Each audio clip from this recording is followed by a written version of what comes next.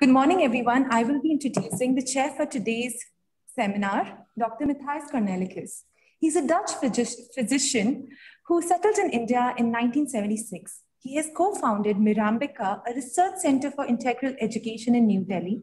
He's also founded Sri Aurobindo Center for Consciousness and Indian Psychology Institute in Pondicherry. He's deeply interested in finding the knowledge and know-how developed in the spiritual tradition and inculcate that in academic psychology.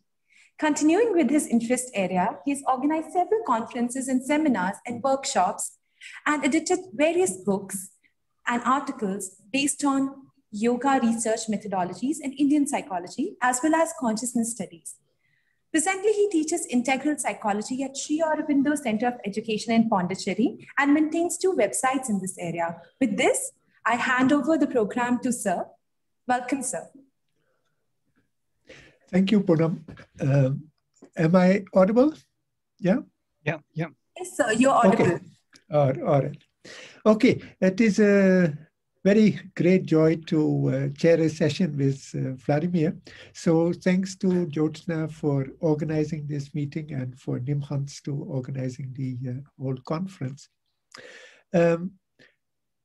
I actually would like to leave the word very fast to Vladimir because he has a lot to contribute. Although coming from somewhere very different from India, he thinks in Sanskrit and is very much, the Gita, I think, is very much part of his being. So I would like to ask Vladimir to start with a little introduction on how he got interested in the Gita. And so I hope he doesn't mind. Yeah, thank you. Telling something personal. All right. Thank you, Matthias, for this kind of invitation to go into the memories and the beginnings, how it happened. Yes, it was kind of, my story is quite unusual because I was born in Soviet Union. My father and mother were communists, bureaucrats. My father was the propagandist of atheism, actually. He was going around telling that there is no God. And and then suddenly his son became somebody who was looking for something higher. It was a kind of a crisis in my life when I came from the army, that I just didn't find any meaning in life. And then I was looking for some answers. And then I discovered Indian yoga. And that was first Krishnamurti, and then there were others, mystics from the East, from the West. There was studies of Christian mystics, and finally I discovered the Gita and Veda. And there were only few books published in the Soviet Union at that time, and we were hunting these books. They were so rare. There were only 5,000 copies made from Gita, only 5,000 copies. And translation was made somewhere in Ashgabat. Vladimir, someone said that they're not able to hear. Yeah, it's a problem with the sound. I can hear perfectly. We can hear. Maybe I should speak louder. Usually people say speak louder. Some people. Oh, so others are saying they are able to hear. So, madam, you can check at your end. They can hear. Yes, please go ahead. Yes, and so we were looking for these copies, and my friend was even traveling to Ashgabat, bought a ticket to buy the copy of the Gita, and it was just a translation, translation into Russian. There was Smirnov, his name was Smirnov. He translated all Mahabharata and published it in Turkmenistan, in Ashgabat, because neither Moscow nor St. Petersburg were allowing these translations. It was kind of gray zone. It was not totally allowed, only as literature. And when I was studying in St. Petersburg University, at that time it was Leningrad University, I remember that we were not allowed to access, for example, Sri Aurobindo. there was the whole 30 volumes in one library in St. Petersburg, and with special permission from KGB. I remember we were allowed to go there and to see those books. Only because I was philologist, I was studying Sanskrit, and that's why I was allowed. But philosophers and psychologists, they had no permission to read these books. It's quite interesting. So I remember I asked first time to bring me the 10th volume of Sri Aurobindo's, and it was that older edition of 72, you know, of centenary edition. And I received this, the Secret of the Veda. I remember that, opening that book and sitting. I couldn't even read. I had to just touch the pages, and they were golden pages, you know, we remember the edition. And to smell the book, which was there, always there somewhere in the storeroom, little fungus smelling, but that was the heaven. I couldn't even read. I had to sit and to meditate with the book, like with the being, you know, for 1 hour sitting, not reading even. And then next day I came and I could read, and so that I was allowed because I was a philologist. So for the philologists, it was, the KGB was quite stupid. They didn't know that philologists also could look for the truth, not only philosophers and psychologists. So that was the situation in which this literature was very rare and very precious for all of us. We had even the whole samizdat, which was called publish yourself. So people were secretly giving books to each other, you know. And I remember first time when I received the essays on the Gita from someone, and I put it into under my coat because it was winter.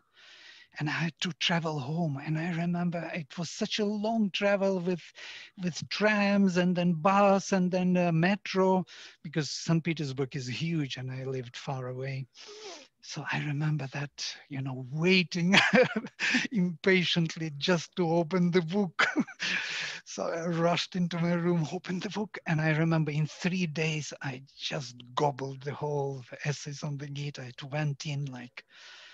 So this is something which people take for granted, but if you know what it means to be without this literature and how precious it is, you would have different attitude towards these books.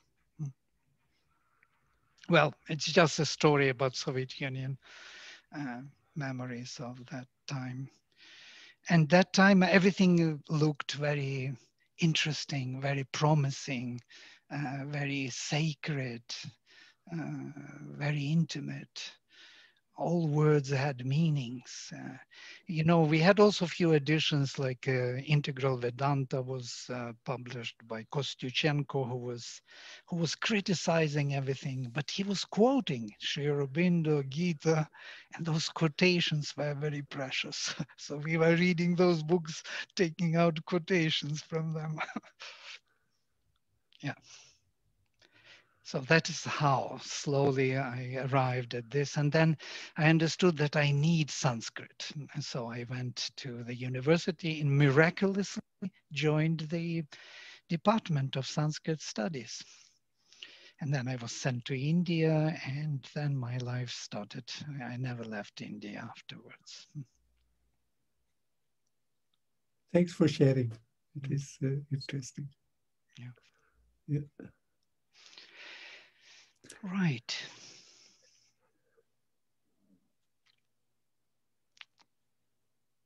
Well, I prepared something for my topic, which was announced on the ego and the true self and so on and so forth. But I do not know how we should proceed. In what way better to do it?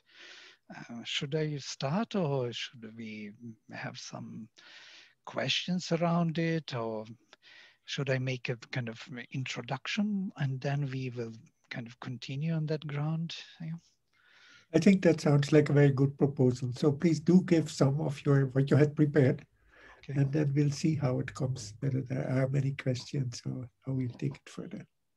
All right. I prepared the whole presentation PowerPoint, which may help just to dwell on certain texts, which are quite difficult to maybe hear immediately directly. So if you don't mind, I will just share them, the PowerPoint presentation. Yeah, do you see it? Yeah, yeah, coming fine. So the whole idea was to look into these differences of ego perception and the true self-perception, and how it is dealt with in the Gita, and how we are dealing with it in our everyday psychology, so to say. So ego operates by desires, as we understand, and true self or psychic being within us operates by aspiration. So the difference between the two is quite obvious. One leads to kind of destruction of the form, death eventually, and the other leads to recreation of life always. Yeah. So the whole problem lies in this particular simple view that our faculties of consciousness, or our consciousness, which operates through faculties, can be turned either outside or inside. So when we turn within, we forget about without. When we turn without, we somehow have a tendency to forget about the within perception. Yeah? So we lose either inner or outer, and we can't easily combine both. By the way, this was the major problem even addressed in Savitri by Sri Aurobindo, and I'm taking here one quotation from Savitri in Satyavan Canto, where Satyavan explains to Savitri when he meets her for the first time, that when he looked upon the world, he says, he missed the self. I looked upon the world and missed the self, capital S. And when I found the self, I lost the world. My other selves I lost, and the body of God, the link of the finite and the infinite, the bridge between the appearance and the truth, the mystic aim for which the world was made, the human sense of immortality. This is something what Sri Aurobindo is interested in, to combine both the inner perception, the inner self, with the outer living, the human sense of immortality. So this is the basic problem of our psychology. We can be either perceptive, so to say, we close our eyes, we stop thinking, we stop even breathing, and we can dive deeper and deeper into inner perception and find the inner source or inner self within. Or we start acting outside and we lose that inner perception and become kind of unaware of our inner selves. So it's somehow difficult for us to be both, to be active outside and perceptive within. So the whole method of yoga was developed on this ground, that we have to become immobile, that we train our body to be, sitting in the particular posture and a particular asana for many hours. And we train our breathing and we control our breath till it stops breathing or breathes very little. And we notice when we stop breathing, we have a greater control over inner perception. We can dive deeper within. The moment we start breathing, moving with hands, walking and so on, we lose the awareness or inner awareness. And it's very difficult to keep both. So this is the problem of our basic psychology. So, and it's quite interesting how Gita... Vladimir, can I just interrupt for a second? Can you set the PowerPoint on play? Like this, yeah? Yeah, yeah. I think some people asked that. Okay, yeah, because this is it's better. too small, yeah.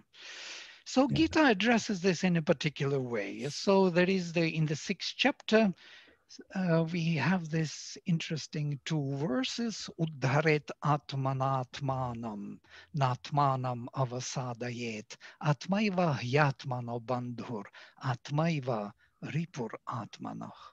So by the self, thou shouldst deliver the self. Thou shouldst not depress and cast down the self. I'm reading from the translation supplied in the Sri Aurobindo's book. Whether by self-indulgence or suppression, for the self is the friend of the self and the self is the enemy. Now we have 2 selves. By the self atmana, one should raise or one should support or put up oneself. And one should not put down oneself by oneself. This is quite an interesting view.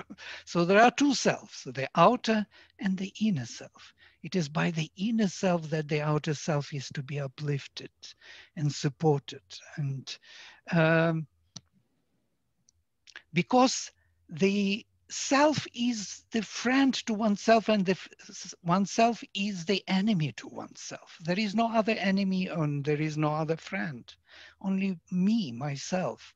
So bandhur atma atmanastasya yenatmaiva atmana jitaha anatmanastu shatrutve vartitatmaiva shatruvat. To the man is his self a friend in whom the lower self has been conquered by the higher self.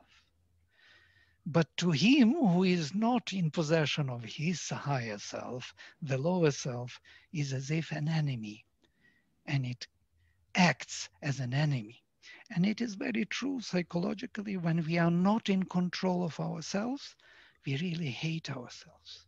There's something in us which dislikes that situation, that we are not in control of our outer self. So there is someone else there in control of ourselves. Yes? Some other power, some other being. Yes? So what is obstructing the inner and outer consciousness to be working harmoniously together? So the whole idea that we can turn either without or within creates this dichotomy, this problem, this opposition within our own psychology. But the solution was proposed by the Upanishads and the Gita is to combine the both. How can we be inner and outer being simultaneously? How can we combine our inner and outer perception together? Is there a technique or special psychology or some kind of technology, psychological, which would allow us to do it? So it's quite interesting how Gita deals with this. So they describe, because our inner perception, our indriyas represent consciousness basically. And our indriyas, when they are turned, when our purusha, who is the source of these jnanendriyas or indriyas of knowledge or faculties of consciousness, we can call them, when they are turned without and are fixed on the object of sense, there's something happening. And Gita describes this in this way. Dhyayato vishayan pumsach sangach teshu upajayate. Sangat sanjayate kamah, kamat krodho bhijayate. Krodhat bhavati sammoh, sammohat smriti vibhramaha. Smriti bhramshat buddhinasho, buddhinashat pranashyati. So there is the whole description, psychological, how we lose ourselves in Prakriti, because Prakriti, I'm using now Purusha and Prakriti terminology of Sankhya. So when Purusha attends to the to Prakriti, to her actions, to her object of sense. When senses are attaching themselves to the object of sense, slowly we start losing our own self-awareness. So in him whose mind dwells on the objects of sense with absorbing interest, attachment to them is formed. From attachment arises desire. From desire, anger comes forth. Anger leads to the bewilderment. From bewilderment comes loss of memory. And by that, the intelligence is destroyed. We are losing ourselves we are not remembering ourselves anymore who we are. From the destruction and from destruction of intelligence, he perishes. We lose ourselves. We are no more aware. This is the process by which our jnanendriyas are lost in the activities connected to the object of sense. And I was wondering how all these elements may come together in the meaningful way that we could see what Krishna is offering us in the Gita. So, first of all, what is to be done? Then jnanendriyas are to be freed.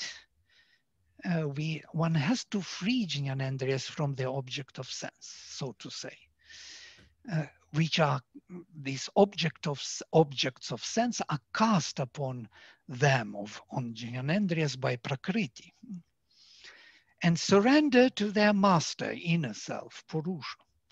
Because all jnanendriyas are actually coming from Purusha, from our inner being, from the universal Purusha, according to Aitareya, yes? So universal Purusha revealed all these faculties which plunged into the inconscient ocean, and from there evolutionary build up the karmendriyas, the organs of action.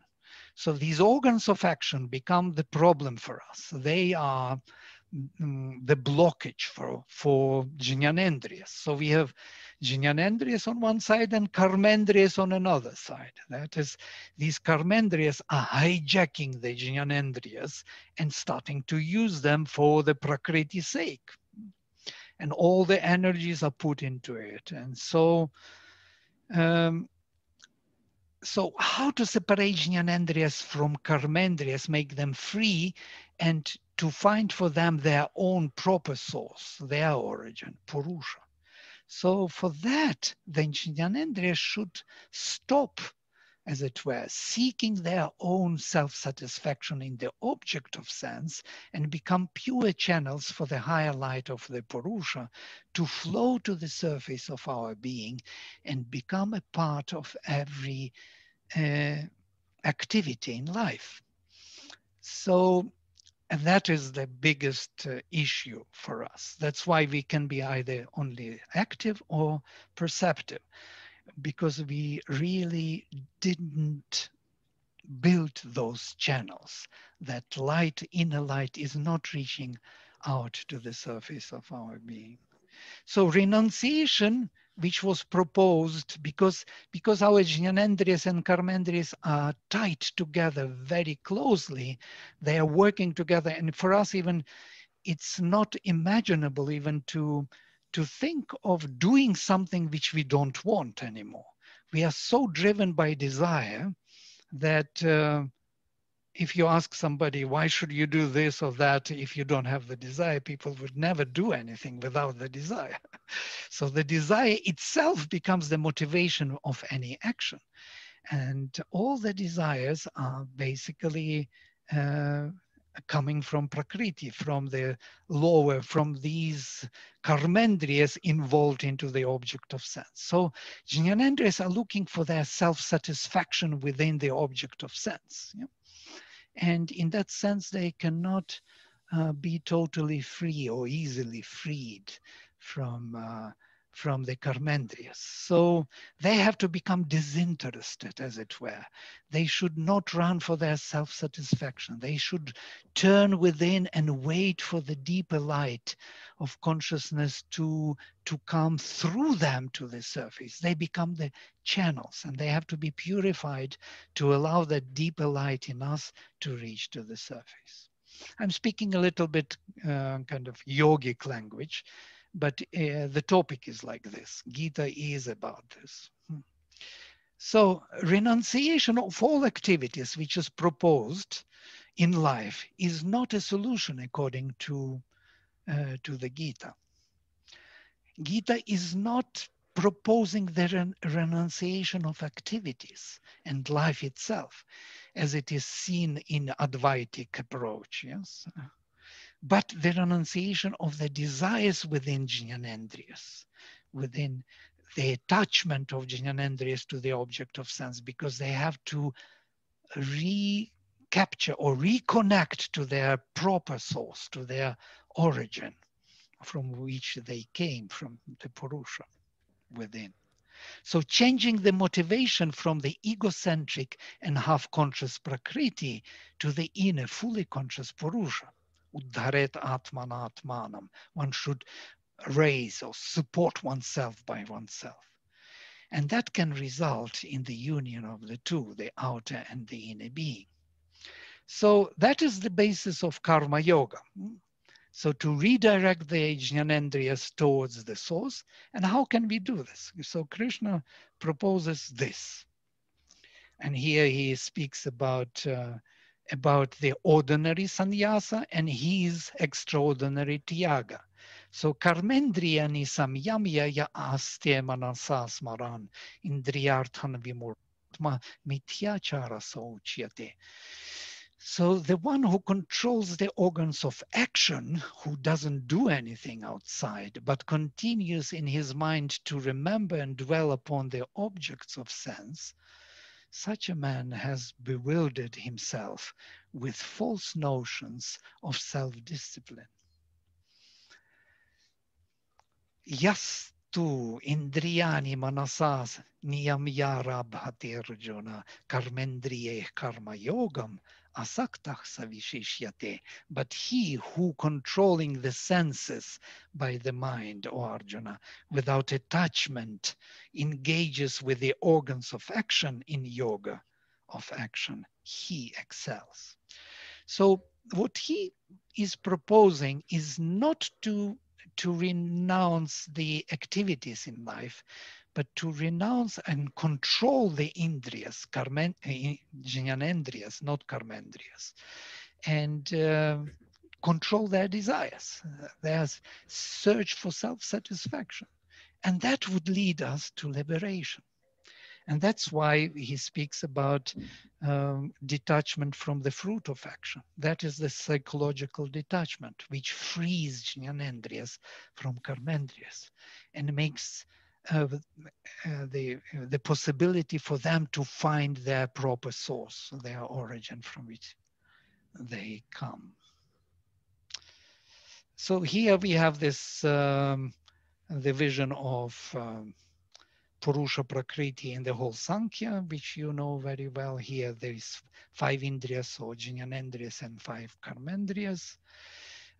This topic of karmendriyas is also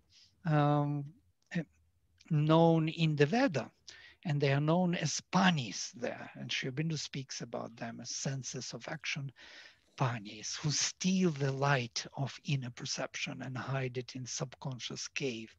Because karmendriyas evolved from the inconscient, from the beginning of our evolution. These are the organs of action for the jnanendriyas, who actually, as consciousness, embodied here and built these organs in evolutionary stage by stage.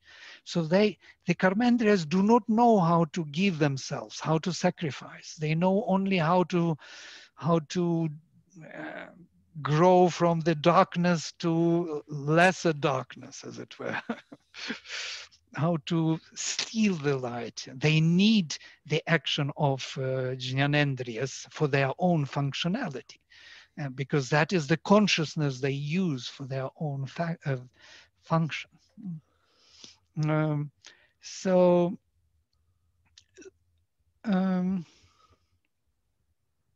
I will skip this slide.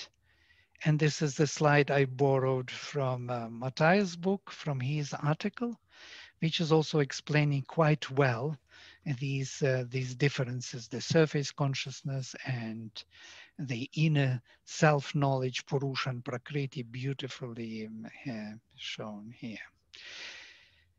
So the solution is found in exactly this particular reconciliation between the inner and outer by proposing for us to uh, uh, to um, to remove the desire from our faculties of consciousness or indriyas, and to act in life, to be active in life with a free consciousness, which is quite difficult to achieve because our karmendriyas are always, when they are activated, hijacking the light. The moment we start moving, becoming active outwardly, we are losing the inner perception. So the whole karma yoga was about disinterested action. And there are 3 stages of karma yoga, as we know. The first is you have right for the action, but not for the fruit of action. And that is the first freedom. The second freedom is that freedom from any modality, the choice of activity, that I like to do it this way or that way. So we have to be able to do it in any way. And finally, the third and the final liberation, that we can see that we are not the doer, that the Prakriti is the doer, and that the very gunas are rotating in gunas and creating the whole movement outside, which Purusha can perceive and can participate in it as a Sakshi, and then finally Anumanta, and the final stage is Ishvara, when he becomes totally involved in Prakriti. So I stop here. I said many things, and I would like to better to discuss these things rather than to give the lecture or something kind of. I hope it was okay, or too much or too fast. I don't know. No, I think the basic message came across quite clearly. It's so clear that there are actually no questions right now, which is a bit. Right. I'm sure there must be questions, because especially how to actually act when you don't have desires. That's not a simple question. Yeah. It's a simple question, but not that simple to answer, especially in practice. By the way, Sri Krishna proposes interesting solution for this. Yeah, he says, I also was thinking, how would you act if you of course, aspiration is another motivation which is coming from the inner self. But if you don't have inner self, what should you do when you don't have that contact immediately? You have only the desires. There are 2 things which are interesting to mention and important to mention. First, Sri Krishna elsewhere in the Gita mentions that not the desire is the problem so much, but desiring the desire. Kama kamin. We are so addicted to the desire in our life that we start to desire the desires. We are looking for the desire as the source and motivation for the action. It is first kind of slavery. Yes, we are already wanting that. When we don't have the desires, we are looking for them. And second thing is if we are not motivated at all, there is no motivation, there is no desire in us. Normal desire is, if you are hungry, you eat. If you need to go somewhere, you go. That is like animals. It's a normal dharmic karma, as he says. Yeah, I am karma, which is not against dharma.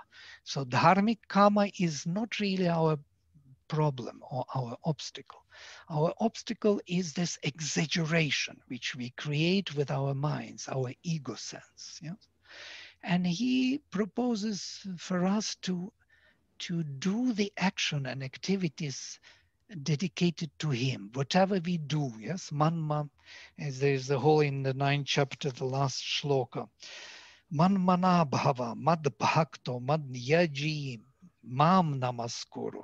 So fix on me your mind, become my beloved, sacrifice only to me, and bow or surrender only to me as the supreme, as the universal self within us. Once that is done, it creates a proper motivation which is different from desire. So it kind of burns out the desire, and the desire is no more a problem, as it were. If we could sustain that surrender and that invocation and that aspiration towards the highest in us, and that is basically the sacrificial action. And that's how he says in the chapter 4 that all the action which is done for the sake of the sacrifice is not binding us to the karmic consequences. And what is that sacrificial action? It is the action which is done for the sake of transformation of our nature by a higher consciousness within us. And that's quite a good proposition, I think, which could help. At least for me, it sounds very, very plausible and doable. There are several people who ask what actually the difference is between desire and aspiration. Yeah, I would like to ask you this question. That's not fair. You're But the it would speaker. be lovely if you could, yes, it would be lovely if you could give this. Yeah, there is a fundamental difference. I can say from my side, and then I would love you to give also some idea of what is the difference. The difference, what I understand, is that the desire is always vital, of vital force of some kind. It is always urgent, yeah? And it is always you have to do it now. Yeah?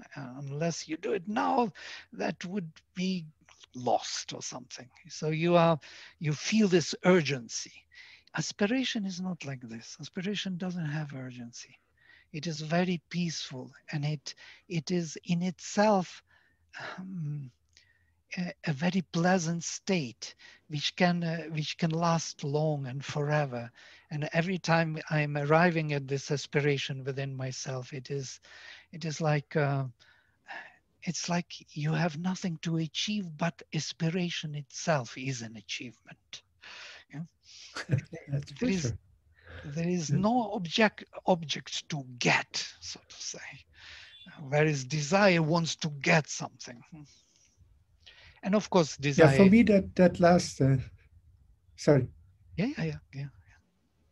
For me, that's the core of the difference. No? Desire is an attempt to get something for you. So intrinsically, almost it increases your ego. While in aspiration, there's a giving. It is a surrender to something higher. And so it opens up. Desire is intrinsically making smaller, at least in the way Shobinu uses it. I understand that different people use the words differently, but desire tends to make you, it is an attempt at grabbing something for yourself, while in an aspiration, there's an attempt to become something more. So it is a giving process. Yeah. It's The like same prayer. difference between ambition and aspiration. Right. Like prayer. When you are in a proper state of prayer, it's already the answer. Something like this. As Mother says, so what if you will have to come again and again, and these obstacles come again and again, and you are not you will have your aspiration. You will have that aspiration still with you, that sweet aspiration, which can be forever. You can stay with it forever because it is so beautiful to be in that state of aspiration. And with Someone desire wrote is that. very different. Yeah. Someone wrote that aspiration. If I'm not 100% sure I understand, but is I will try to achieve this. But that is a sentence that again can very easily change to ambition. No, I want to achieve this. And aspiration is not that. It gives you over to something higher. Yeah. And it has already a contact, because the one who aspires already is supported. The one who loves is already loved. Yeah, the one who chose the divine is already chosen. You could feel that in aspiration. There is that quality. It's not a lack. It's rather a kind of longing for the truth or the divine. It's very different from desire. Of course, desire is down to, and desire, as we know, cannot be satisfied. It's totally impossible to satisfy the desire. Sri Aurobindo somewhere explains beautifully that why we are dissatisfied when we realize our desires. Yeah? We are always have this sense of dissatisfaction, because truly speaking, we thought that it would be something else, that there would be truth in it, and such a bitter disappointment at the end that there was no real achievement in it.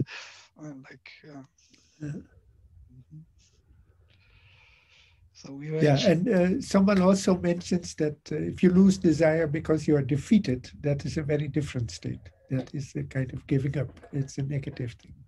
Well, in this case, the desire goes because there's something better. You kind of leave it behind because there's something more beautiful. On desire, yeah. What other questions are there? Yeah. On desire, there are so many things in the Indian literature, beautiful stories, and for example, Dhammapada, the Buddha says that even the rain of golden coins cannot satisfy the desire.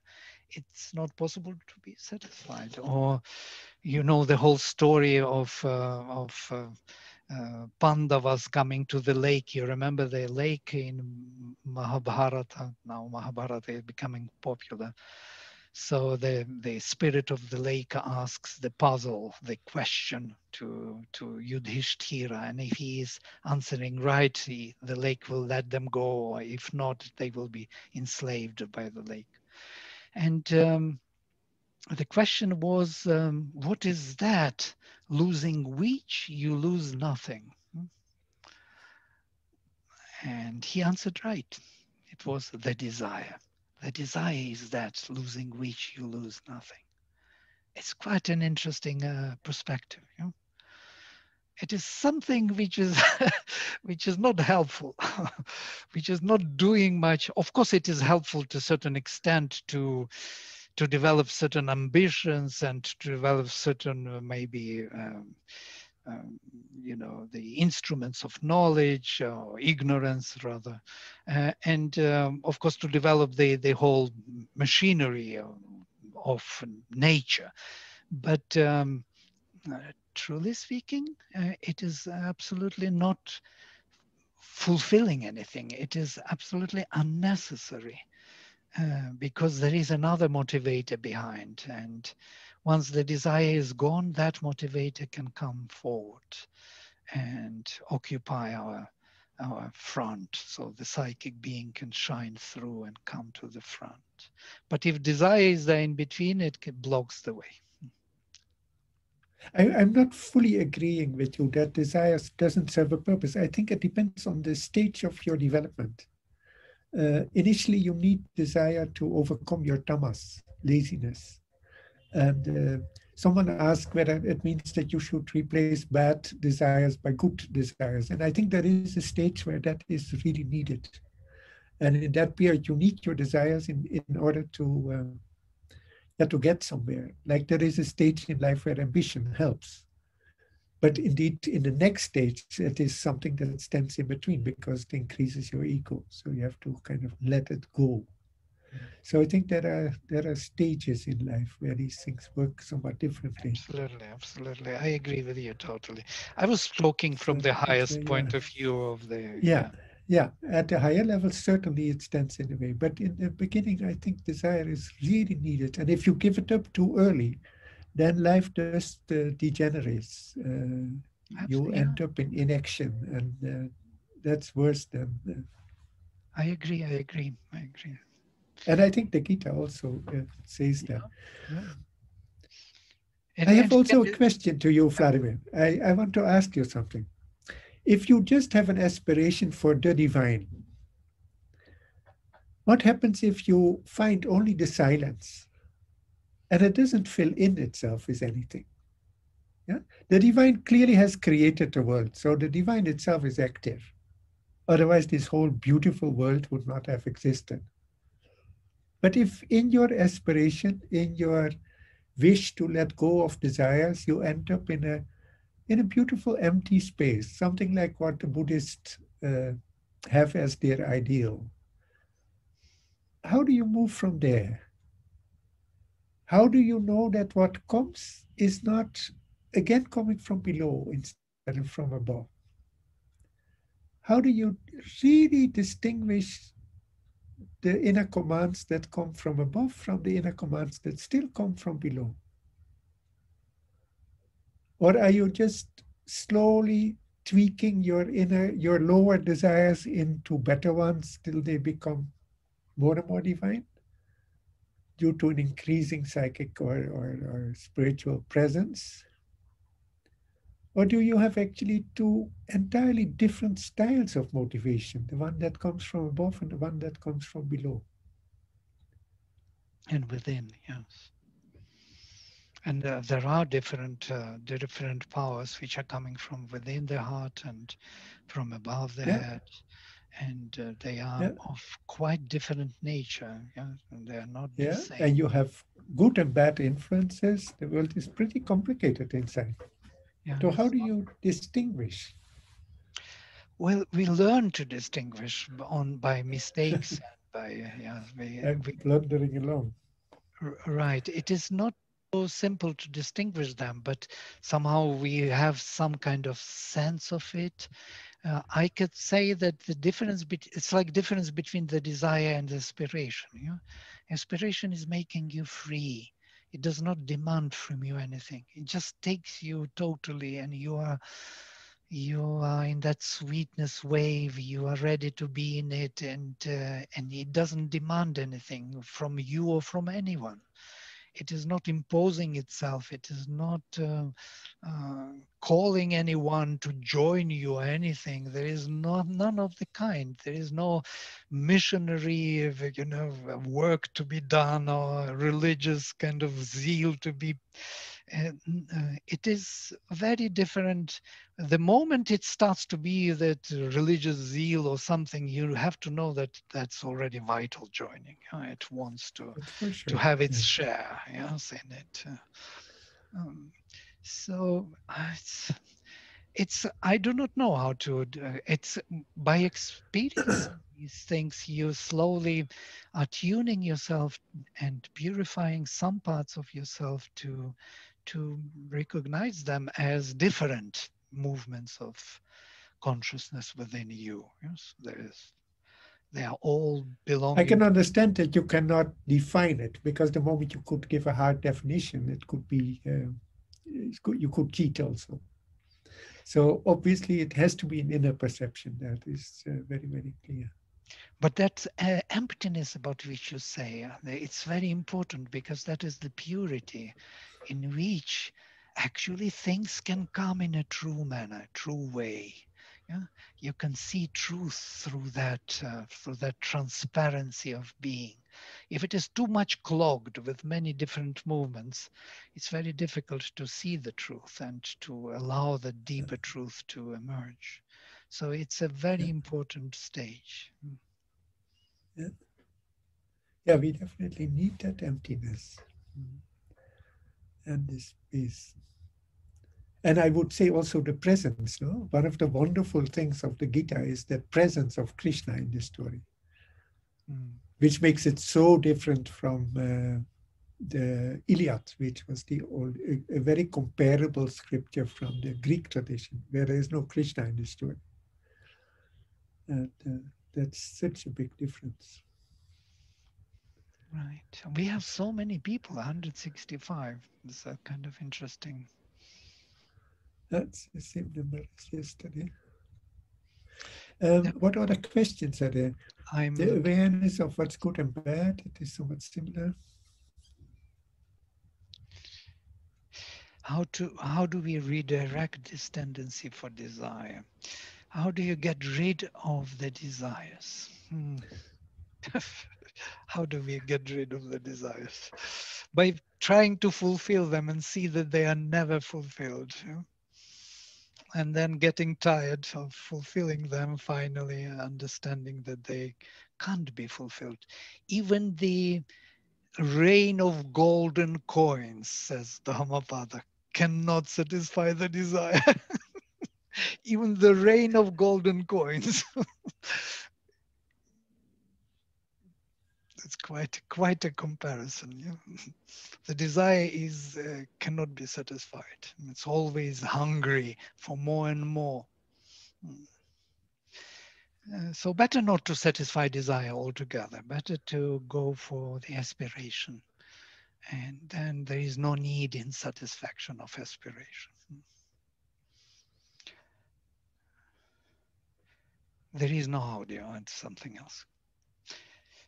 Could you please elaborate? I think no audio.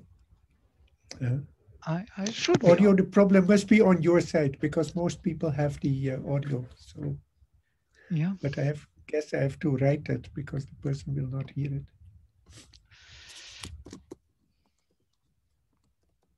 How can we apply these concepts to psychotherapy and counseling? I think it's a question to you, Matthias.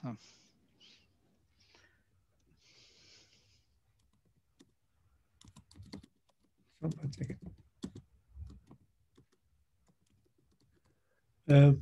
I think there are probably many more people who do psychotherapy on a daily basis within the audience. For me, there are two answers. One is that one important one is that in psychotherapy, a very big role is played by a kind of contagion of consciousness. A lot of the therapy takes place, I think, because you show the client that you have really understood the problem. You're not denying it or pushing it aside or anything. And yet you know there is a solution which the client can find. And you kind of help the client to develop that self-confidence to find that solution. Another way where it comes in, I think, is that presence of Krishna. And it doesn't need to be Krishna, it means the presence of whatever is for you the divine. I think therapy is basically too difficult for the logical mind to solve because people are too complicated. So it occurs very often that there is no logical reason to take the therapy one direction or another. And my experience is that very often you can hear a kind of voice, you can get an inner intuition that you should take the discussion in one way or in another way, that it is good to say one thing or another thing. And that intuition tends to work. And you can slowly learn what the inner guidance is that works and which is the inner guidance that does not work. And the better you get at that, the more often you will say what is right. And one of the nice things about doing therapy is that it is too difficult. And so the only way to do it well is by using intuition. And when you try to be intuitive while you do therapy, you automatically do your sadhana and you clean up internally.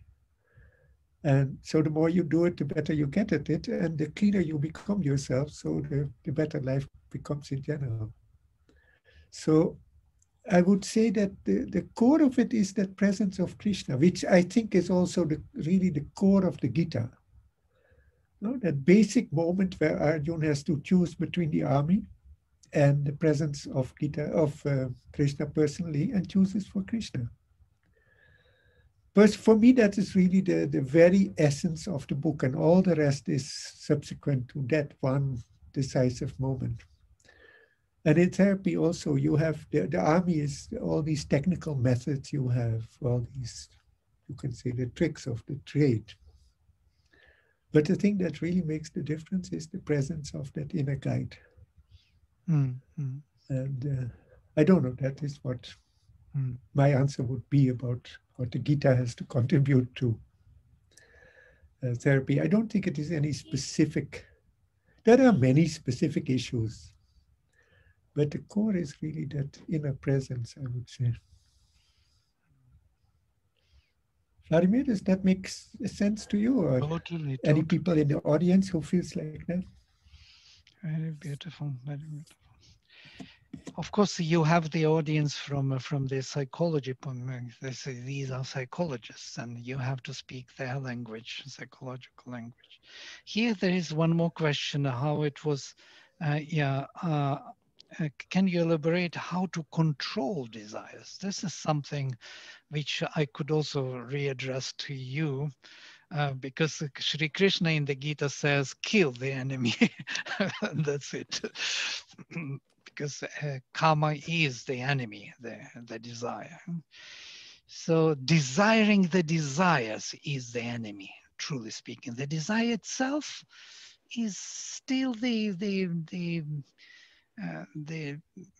means of nature to get where you have to get, to go.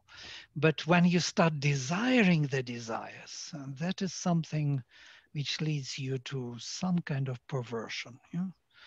And that's where, for example, these animals, they don't have this desiring the desires. They maybe learned from human beings being with them, some dogs and cats. But truly speaking, only human beings have that. So how to control it? Sri Krishna says, kill the enemy. Jahi Shatrum Mahabaho. Kill the enemy. So, but it is the suggestion for Kshatriya, Kshatriya who is ready to do it. What about others who are not so powerful to destroy the desire? It's a big question how to handle it. I think we have to find the true aspiration in ourselves. And that could substitute the desire. It is much sweeter and much more attractive for our nature. So if we substitute it with that aspiration for the highest good in everyone and ourselves, that could be the way out. And we have to train ourselves. Definitely, it doesn't come immediately. Desire still creeps in, and there are many projections in the world which are generating and creating desires constantly. Yes, advertisement and so on and so forth. You can see them from everywhere. They're looking at you and trying to catch you. I think in that latter part, you got something that's very helpful. Even desires that seem to come from inside, I think it is very helpful to look at them as if they come from outside. And in a way, they come from outside because they definitely don't come from the soul, which is what you really are. So seeing your desires as not your desires, but as desires that come to you, makes it easier to let them go. And fighting your desires, I think, is kind of a recipe for desire, because if you fight, you hold them with one hand and you beat them with the other hand, and they don't go away. I think the better technique is to let them go, to just let them drift away. Like you say, Vladimir, you concentrate on something better. I tried to fight the desires. Actually, it was a total disaster in my life. Yeah, it doesn't work that way. I was making you make them stronger. Yeah, absolutely. Yeah, absolutely. Well, you can let them go. I know one psychologist who said There is one technique that psychotherapists always, nobody recommends, but that actually works best, and that's distraction. Mm. Just do something else, and it goes. Yeah, but it comes, And, it waits behind the corner. And when you...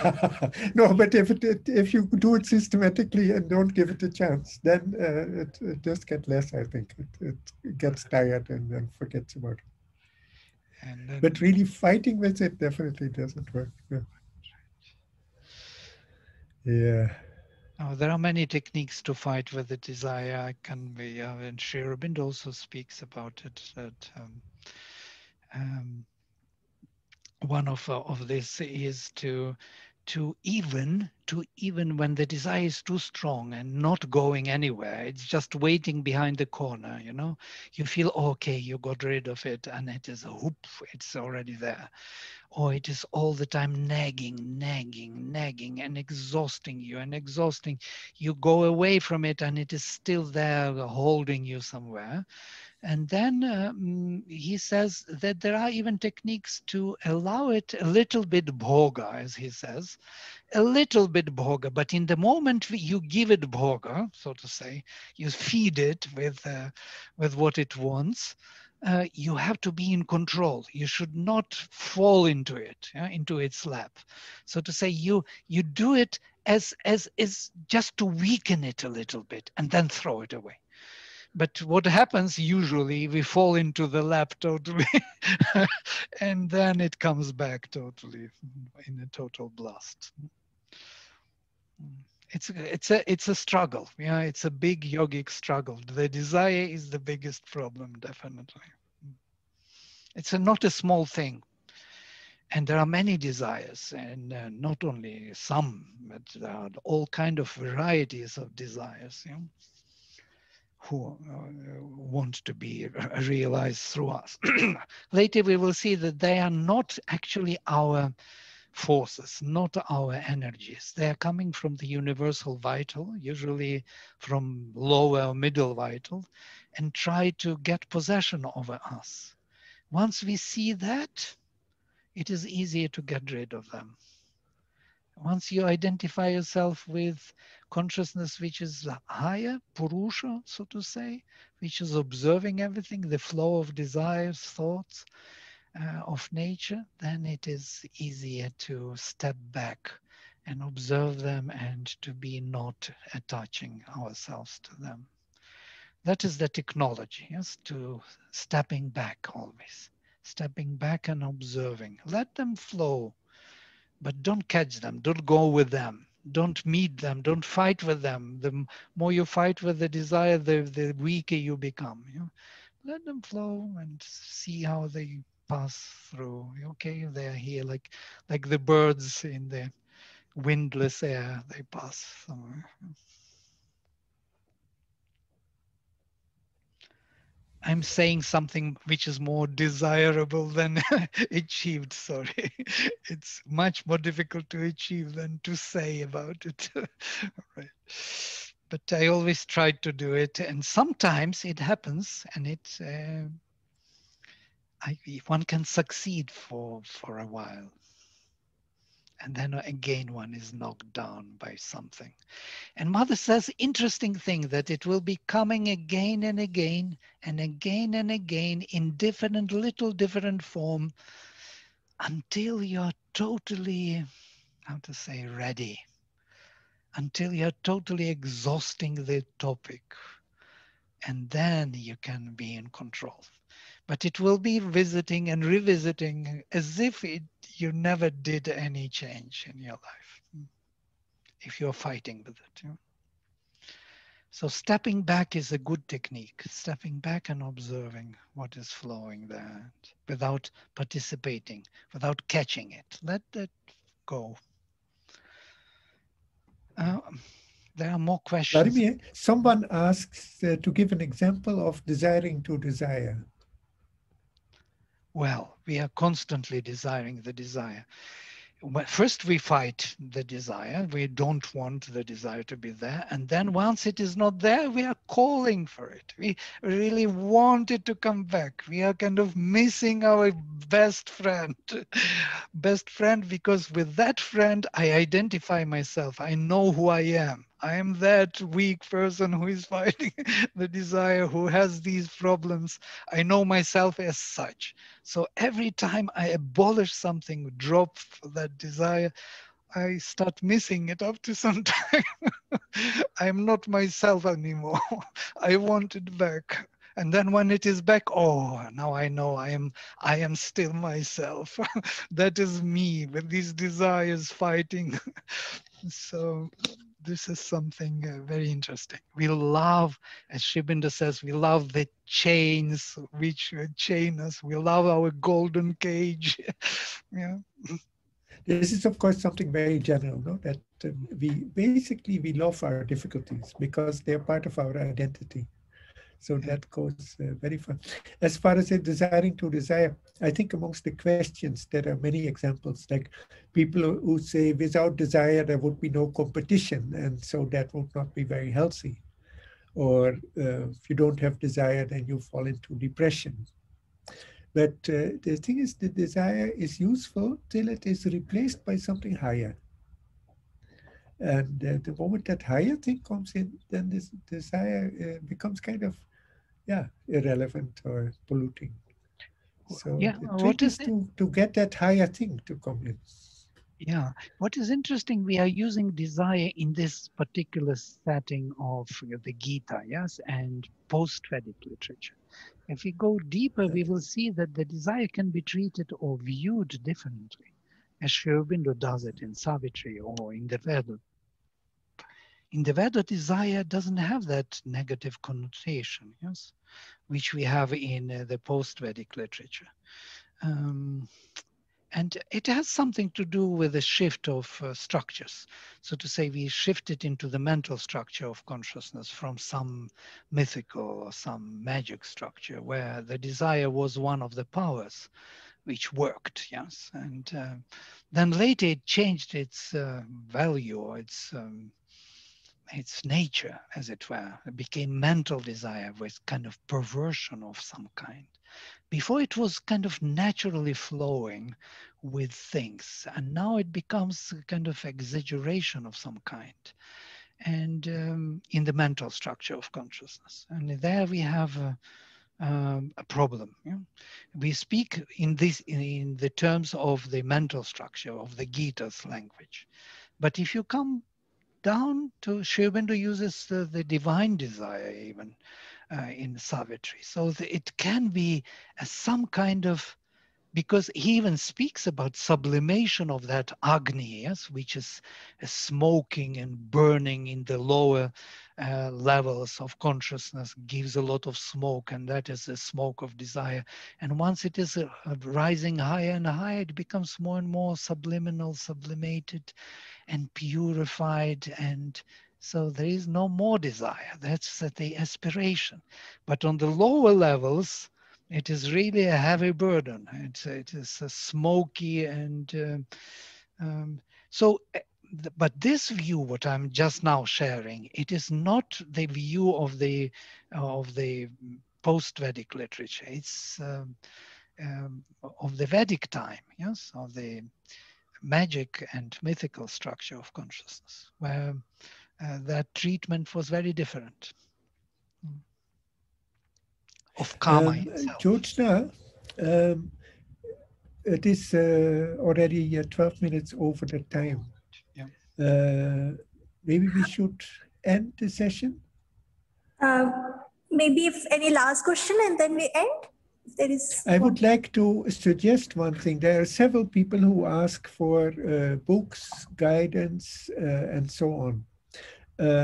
So it would be a good idea, I think, at either during this seminar or at the end of it, to make somewhere an easily accessible website where people can find resources.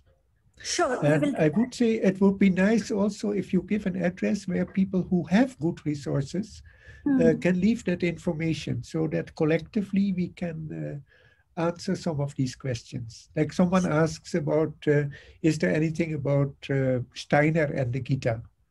I would have no idea, but I'm sure that in the whole group, there must be someone who knows enough about Steiner and the Gita to know whether there's a link between the two. So I don't know if you can organize that in some way. Sure, but now we have got some permission, so we will take it forward. Yeah, that would be very nice to do. All right. Okay. I would, of course, I very much thank Vladimir for giving all his aspiration and his presence in this session, which I always very much enjoy. And I also very much would like to thank, like yesterday, the participants, because there's been so much enthusiasm and so many good questions. And I feel a bit embarrassed and bad that so few of the answers could really get a good answer. George, I think it would be very useful if we could really put all the questions in a file and see if we can somehow still group them and answer them either in writing or in some other way. Sure. Right? Because it is a pity when these questions just get lost. Yeah. Some will have been answered, of course, but many of them still are kind of hanging. Yeah. We're still figuring out the technology part of it. I think it automatically saves in the text file. We'll get back to that because copy option is not there. So we'll get back with all the questions. Yeah, try that. And maybe make some kind of what used to be a Yahoo group or a Gmail group where people can help to answer each other. I think that should help. Something like that could be done. Okay. Thank you both very much. And thank everybody else who was present. And looking forward to the coming days and the remaining sessions. Great. Thank you. George, now to you. Maybe Vladimir can give me the host option. Yeah, we should. Yeah, okay. You have to stop there. So sorry. Stop. What do we have? Stop share. Yes. Yes, and you have to get from me. Meanwhile, I really like to thank the chairperson, Dr. Matthias and Dr. Vladimir for this wonderful session. Almost 14 years back, we had a session here on Gita in NIMHANS. And I still remember both of you were part of that and some of the things which you spoke and it was so powerful. And now we are here. I hope some of the participants would have also felt similarly. And thank you, everyone. And thank you, participants, for joining our early morning, because I know that it is a clash with your other commitments and all. See you next week. Thank you. Thank you, everyone. Thank you. Namaste. See you, Matthias. Bye. Bye-bye.